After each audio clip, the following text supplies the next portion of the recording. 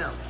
Good morning, it's Jim and Becky behind the camera, and we are in beautiful Beaverton, Oregon.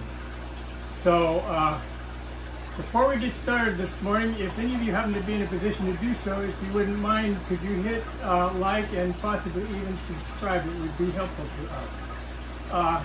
Anyhow, on with the show.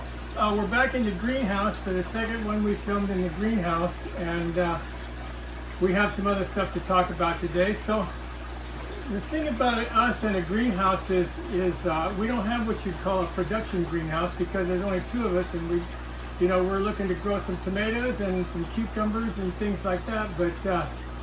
But it would be ridiculous to have a greenhouse like this if all you were after was vegetables. So what we do is we use it for other things, and there are other purposes to it. And in order to make that happen and have fun with it, you've got to kind of create a mood, let's say, that you like, the kind of stuff that brings you in here and makes you happy to be here.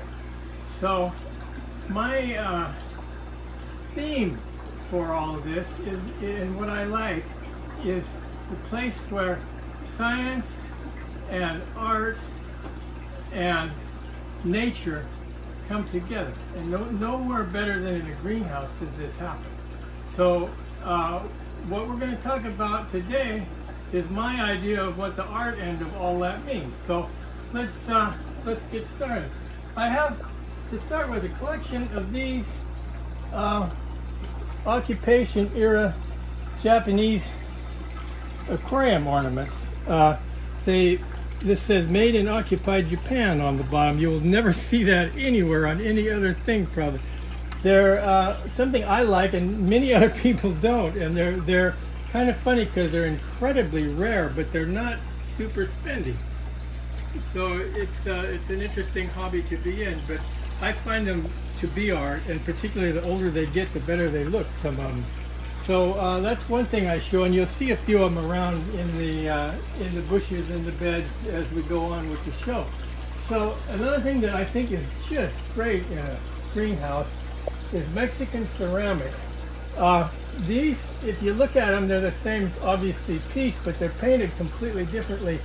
The people who paint them have artistic stuff. They make the lips different, they'll make the eyes different, and all different things on them are a little bit different. So each one is a work in itself, and they hold up really good in a greenhouse. You can clean them up once a year and they look great, so I would highly recommend you find some of those. So you'll also see some of these as we go along in the show. The next thing that I'd like to talk about is my wildlife photography. These photographs were all taken by my oldest son, and they are of birds that can be found right around here. One thing about this area of Beaverton, or actually all of the Willamette Valley, is it's covered with wetlands that have all manner of birds. You wake up in the morning sometimes around here and you feel like you're in a bird sanctuary. Another thing that's sort of interesting to note is literally 10 feet behind this back wall, there's a creek runs all along the back of here behind my back fence. So there's a wildlife area all the way along the back of here. We have birds just everywhere, which is a wonderful thing. So anyhow, that's about all I have to say about the birds. These duck, they're not exactly decoys, they're duck figurines. I just bought these at a garage sale. I think they're absolutely beautiful. Something you should do if you want to bling up your greenhouse and do a little bit of garage sale shopping. You can get some really expensive stuff. These are not cheap, from very, very cheap, if you do some garage selling.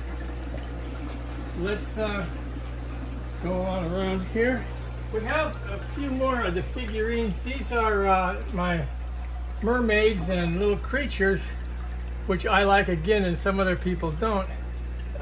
This is a sea nymph riding on a flying fish. I know that because you can look all this stuff up in books, but it's been through the wars, but the thing's still got a smile on its face. I really like this ornament. Anyhow, let's You can also buy, these are bird houses here, real easy to get, and they look really good, and they're inexpensive in a greenhouse. Up above, you'll see these are all handmade. The fish along the wall, various countries by various people, also look real good on the wall. Let's we'll flip around here to the grow beds. I should say that the expanded clay grow beds at this height make it really easy to decorate because everything's right here just like you're on a tabletop. We have the our almost original peacock that comes out every year. This is the father toad here, or the mother, I'm not sure which is which, but they don't like each other very much. A little more Mexican ceramic turtle in here, again Mexican ceramics. This is mint, and if you crush it, it smells really good.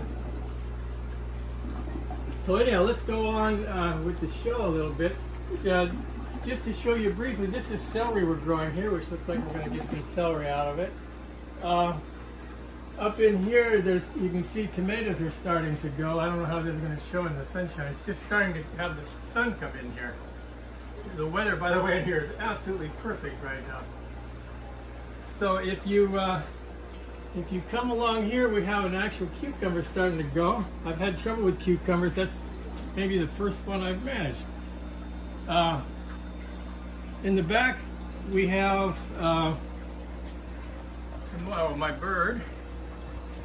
And down here we have a ceramic Chinese village, and on the other side we have a ceramic Bohemian village. And you can just put whatever you want in your greenhouse, and it is your business, whatever that might be. We change it up quite a bit. We've gone through different phases.